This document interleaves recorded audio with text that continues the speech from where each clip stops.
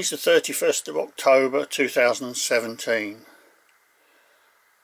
I made a previous little video of some modifications I made to a mamod steamroller and showed a bit of it running around in the garden. It occurred to me that I didn't actually explain one or two things that I'd done on that roller, and they were really copied from some alterations I made to this traction engine. I've got absolutely no idea when or where I acquired it. It was a scrapper, and seem to recall, as usual, I made the tender, this bit, because it didn't come with one. Mr.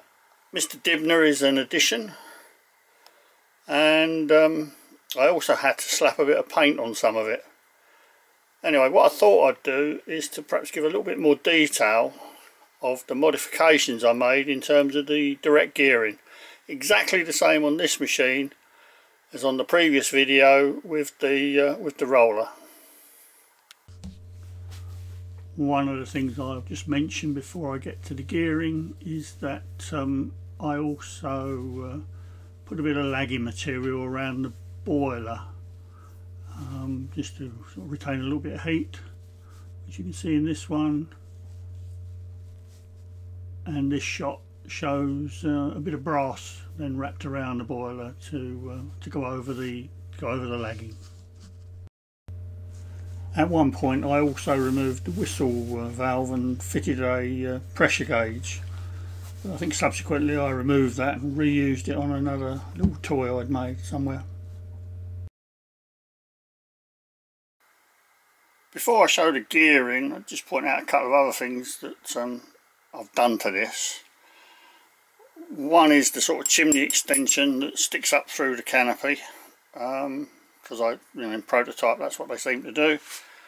I also, because the canopy gets in the way of everything if you're trying to run it, I actually made altered the lever for the operates the cylinder and connected it back to a lever up here, so that if you're minded to do anything, you can actually got a slightly better chance of forward and reverse from the back, rather than trying to work your finger under what would be the canopy here. I also, like the roller, made a steering wheel. There you go, this one's made out of brass. Turn it up on the lathe, and again, like the roller, I turned up a worm on the lathe with a pinion I had from somewhere, and sort of made us some steering chains as well. It's a jewellery chain, really, too light, and attached them to the front axle so that you can actually turn the wheel and steer the wretched thing. Steer the wretched thing. What did I say? Steer. So just sort of point those out before I take the wheel off and show the gearing. I hope this can be seen in terms of the direct drive gearing. I don't know if I'm the only person on the planet that collects any gear he comes across, so I don't buy nothing. But somewhere or other I acquired a box of these very nicely made. I think they're brass gears, chromed. So I fitted a big one to one of the rear hind wheels there, just made a boss and pinned it on somehow, and then I made a side plate, a brass side plate, which I attached to the side of the firebox, and then using a number of these gears, put a gear on the crankshaft or whatever you want to call it, and a drive train, scribed it all out, drive train down to the rear axle, and the large gear actually meshes from this one here. I did this years ago, so I can't quite remember, but I think the ratio might be approaching 70:1 total, which is about right really, because otherwise they run away. Much less friction than the funny steel drive belt that mamod seem to fit as a standard, and works much better. I've been watching some videos on YouTube. Quite a lot of people seem to know quite a lot about mamods, which I certainly don't. So I don't know how old this thing is, when it was made exactly. One of the clues to age seems to be something to do with whether it's got a sight glass or not. This one doesn't. It's got this little plug, I think, which gauges the water level. This was a wreck. It was a scrapped thing somewhere. I found it. Can't quite remember now what I had to do, but I have a feeling that some of this had to be refurbished. These look like 2 odd screws that I would have put in for some reason, so maybe it was leaking. I don't know. And as I say, I did also make the tender, or whatever you want to call it, folded out from a bit of brass, because I've got a little logging thing that I tow about with it if I do run it. I actually made a couple of sort of stud things here that lock the tender more securely to the engine, so that if you do tow something with it, this bit doesn't fall off, which it used to. Not that I run it very often, because I surely don't. Anyway, so I hope that's a little bit helpful in terms of how we managed to put the gears on. It's all self-explanatory, so I'm not going into any detail. And you don't have to use the gears that I found. Any set of gears would do, and you just make a little depth gauge thingy to line the gears up and scribe it on a bit of brass and bolt it to the side. And there you go. Don't think there's anything much more to say. I'm not going to take it apart. I probably fitted an O-ring to the cylinder like I normally do with these if I fiddle about with them. So there's probably an O-ring in there somewhere. I also made because of wear problems, I actually made a brass sleeve to go over the crank pin to reduce some of the wear that seems to, these things seem, the ones I've got anyway, seem to wear quite dramatically at this point. So I fitted a little brass sleeve to, it might be bronze, I don't know really, to mitigate against that. Well, just one more thing actually, when I acquired this thing, the mess burner, the original one was completely and utterly rotted out, rusted away to nothing. I did have an attempt at sort of soldering it up and trying to fix the leaks, but every time I fixed one and then poked it, another bit of metal fell out and it leaked somewhere else.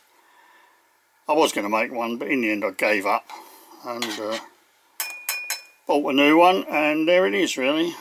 The only other thing perhaps I should have said, I removed the standard hubcaps or whatever it is that mamod use, and actually fitted collars each side, and this to control and space out the wheels correctly, because you can't afford to have the wheel flopping about with the gearing. The gears are only 1/8 of an inch wide, so everything needs to be more reasonably secured for running purposes. Just a little shot of the fuel I use for these mamods when I get around to running them, not very often, and my preference is for this methanol, which I got years ago. I bought it to run me garden railway trains, but candidly it doesn't really produce, unless it's a really hot summer, it doesn't produce enough heat for me trains, so I'm using it up on the mamods. Doesn't smell like mess, burns without smoke, and for these things it's jolly good stuff. It's nearly all gone now, I shan't buy any more. I think I got it from Cliff Barker at Southend is where I acquired it. Shop bought mess, in my opinion, is absolute rubbish. I'm convinced they put more water in it than they do methylated spirits, but I don't know. But it don't seem to produce any heat to me, and it smells, of course. Anyway, so that's what we stick in the burner. Alright, put some water in the boiler. I've lit the burner, put the tender back on. Mr. Dibner's in place. Let's hope nothing catches fire, because he'll melt. And we'll give it a little run. I'll put the canopy on now. Mr. Dibner is looking suitably, I don't know if it's impressed or bemused, couldn't say really. I've oiled everything around with my mixture of rapeseed oil and steam oil that I think I referred to in the previous YouTube clip. So we'll see if it will go. Eventually, there we go.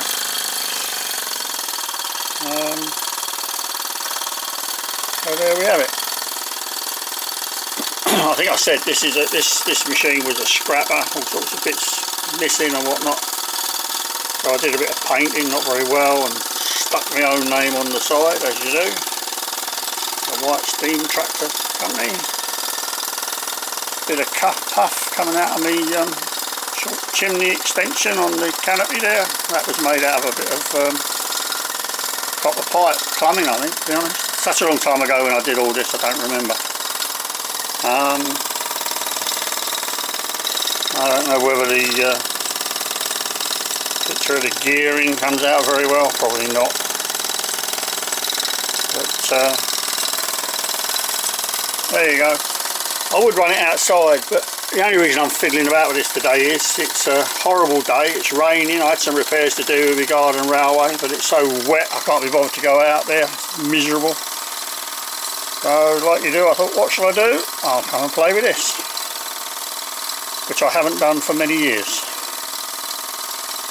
Anyway, hope it's a bit interesting. I'll just leave it to run for a second or two and then that'll be it.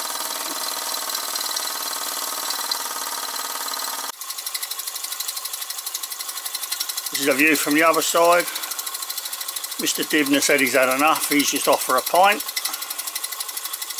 This is just showing the cylinder. Like most traction engines, prototype or mamods, typically they only drove the one wheel, so the wheel that's driving with the gears is actually on the other side of the machine. I think we're now getting quite low on water and mess. This is all done at one steam up. I haven't refilled, this is all on one go.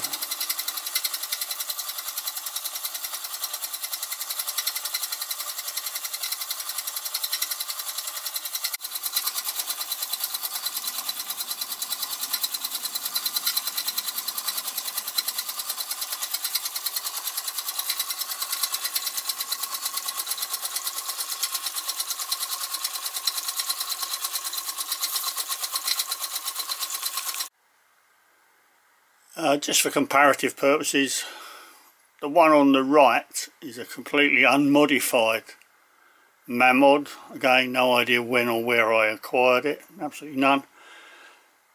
The one on the left is the one that I've fiddled about with and modified a bit. As far as I'm aware, the one on the right is completely as Mamod made it, complete with their tender. I wonder which one Fred would prefer.